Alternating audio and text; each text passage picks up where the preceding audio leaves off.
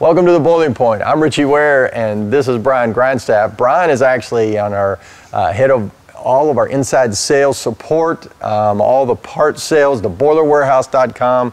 This is the man that is behind all of that on e-commerce. What I'm excited about today is that, number one, we get to be in our new warehouse with all of our, gosh, you're seeing tons of gasket kits and all kinds of parts back in here. But also to talk about gaskets. And Brian, in this industry, there's so many things that you can put a gasket with, and I thought it would be good to just walk through the different types, I think, of gaskets. Yep. And sealing, and be able to just really see how all of these things go with the steam industry and into the boilers and et cetera. So maybe just go ahead and start. Which one you want? So I picked a few common gaskets that are in the industry here just to kind of present.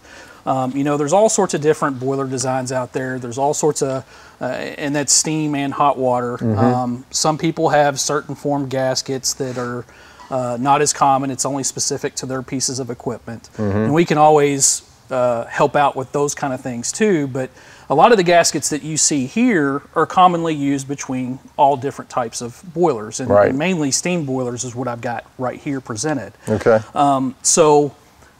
First, I've got handhold gaskets here. There's 4 different versions of the same handhold gasket. Okay. All of these gaskets right here are 3.5 by 4.5 by 1/2 inch elliptical shaped gaskets. Okay.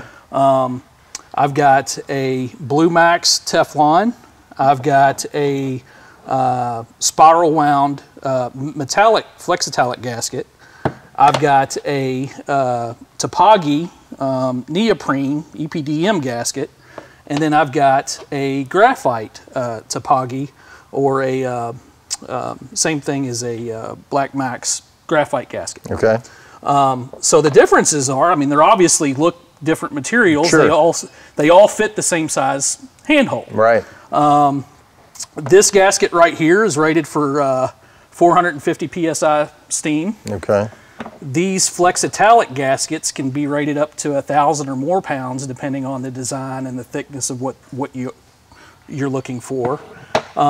These neoprene gaskets are 180 psi steam. Okay. So for a bulk of the commercial fire tube market, this is what you see. They're usually 150 psi design boilers. That's kind of what you see on a regular basis. Yep. And then these are actually rated for 2,000 psi. Okay, the graphite. The graphites. Mm-hmm. So you got different types and different materials based on what pressure you're running. Some people have a preference thing. You know, some people may take this graphite gasket and put it on a 200 or 150 pound boiler instead of that neoprene. Okay. It's just what they like. Yeah. So, but you don't want to put 150 with a 250. No, can't do that. That's right. No, you got to make sure it's rated for the pressure. That's right. Okay. So pressure and temperature. Yep. So that was basically the handholds, right? Yep. And then you have manway. Yep. Same thing with the manway. I've got 2 12 by 16 gaskets here. One's a graphite material, one's the same EPDM neoprene. Same story, 180 psi, 2,000 psi. So temperature and pressure, same thing. You just got to make sure that whatever gasket you're selecting is rated for the temperature and the pressure. Okay. Yep. Good. Yeah, so from there, we've got some, same thing here. Here's a common gasket too. Yep. These are McDonnell Miller gaskets. For the 150s, Teflon, non-asbestos, or Garlock, some people call them Garlock gaskets. Yeah. Same rate, well actually this is rated for a higher temperature, but they go on the same bodies. Okay. There's no real need for it because they're both rated, or the bodies are rated for the same temperature and pressure. Some people just prefer the Teflon. It comes off easier. These things can kind of get baked on. Baked on, yes. Yep. Yes. Took a few of those off in my day. Yep. So those are the 150-14s, 9268s, same story. Teflon, non-asbestos. Flange gaskets, same thing. You've got a spiral wound flange gasket. This one happens to be a 150 pound. This is a 150 pound non-asbestos. Okay. So they're rated for the same pressure, same type. This one's got a sealing face right here for the flange. This one doesn't. It's just raised face and made to compress for that seal. Just two different things for the same process. Different price. Yeah, and they are different price points. Yeah. Yep. That Garlock material is a little bit cheaper than the spiral wound. Okay. Yep. Got it. And then here on the front, we've got different materials used for fireside or hot air applications, or cold air for that matter. We've got a fiberglass knitted rope.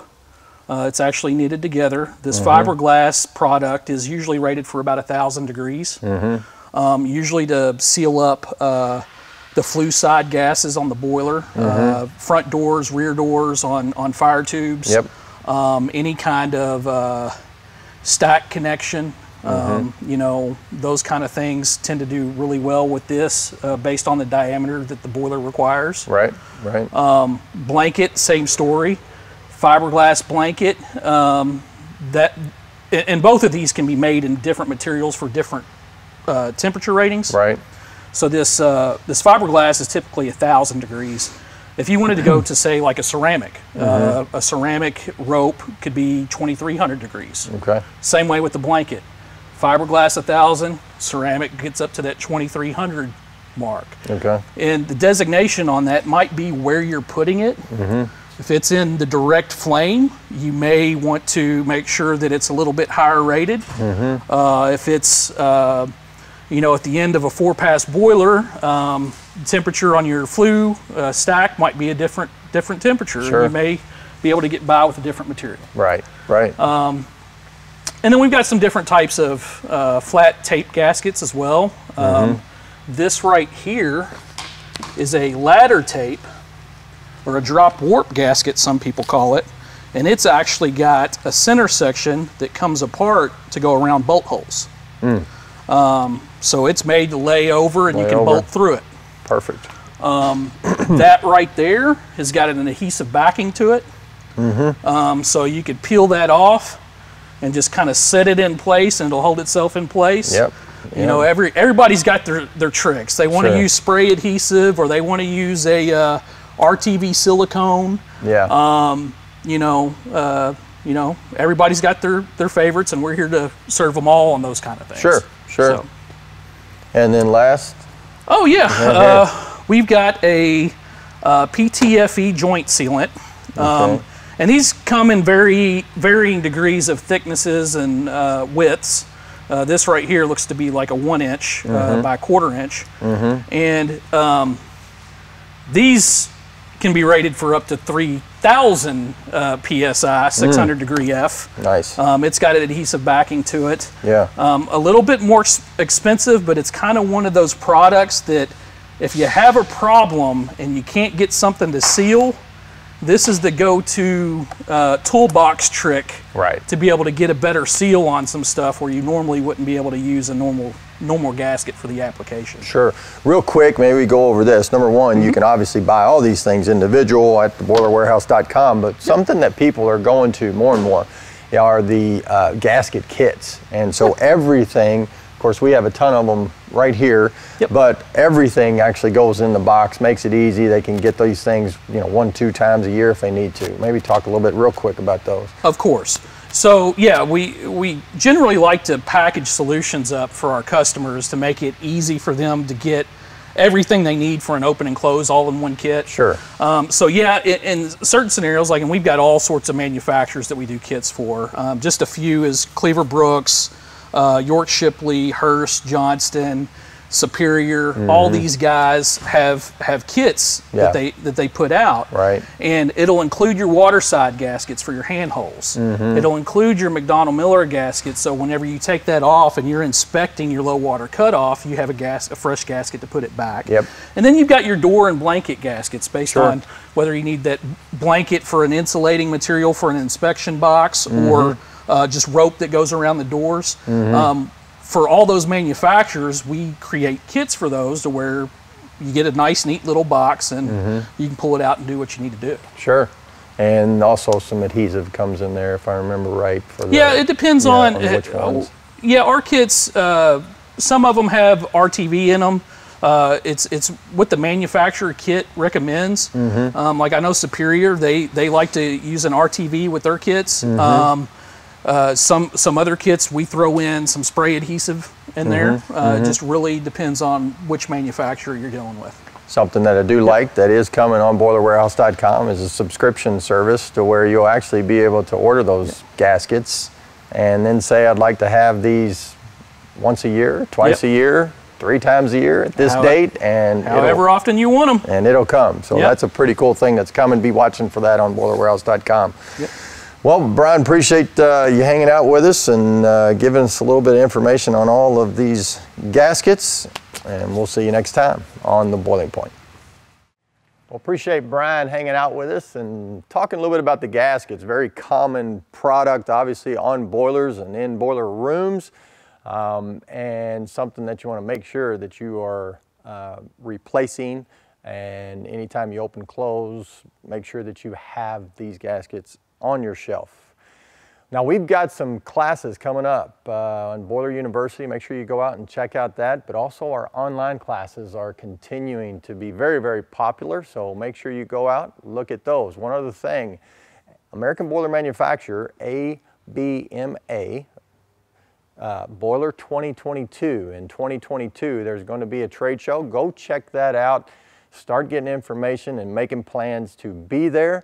Lots of boiler manufacturers and supporting products are going to be there, so that would be awesome if we could see you there. We will be there.